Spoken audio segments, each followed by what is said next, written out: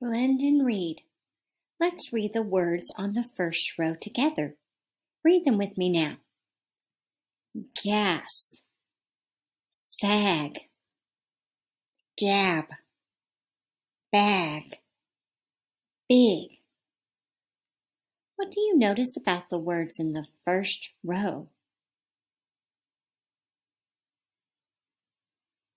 I notice that the first four words all have an A sound in the middle of the word. I also notice that all of the words have a G in them. Let's read the words on the second row together. Read them with me now. Fig, kit, kid, did, dad.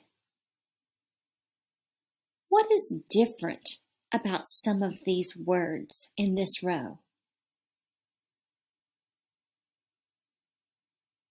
Well, I noticed the last word has an A sound in the middle, but I noticed that the first four words have an I sound in the middle.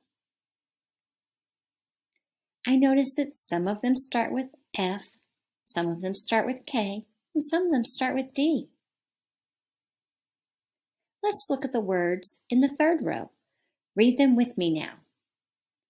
Fan, fans. Wraps, rips, nip. Wow. I notice when I'm looking at the words in the third row that some of them mean one, like fan and nip, but some of them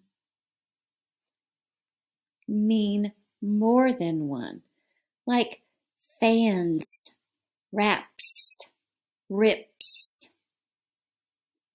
Those three words have an S at the end, and that S means more than one. Like more than one fan is fans. Now let's look at the words in the fourth row. Read them with me.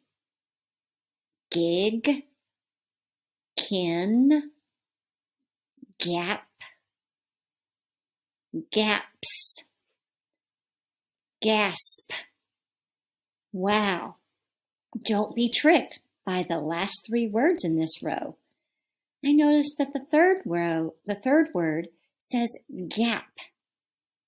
The fourth word says gaps, which means more than one gap. But the last word says gasp, like when you gasp for air. The difference in the last two words is where the P and the S are positioned. In gaps, it has a PS at the end. In gasp, it has an SP at the end.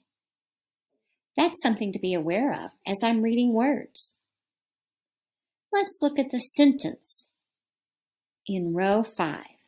Read it with me now. Nan has a bag of figs. Now let's read the sentence in row 6. Kim has a big cab. Great job blending and reading words and noticing things that are the same and things that are different about words.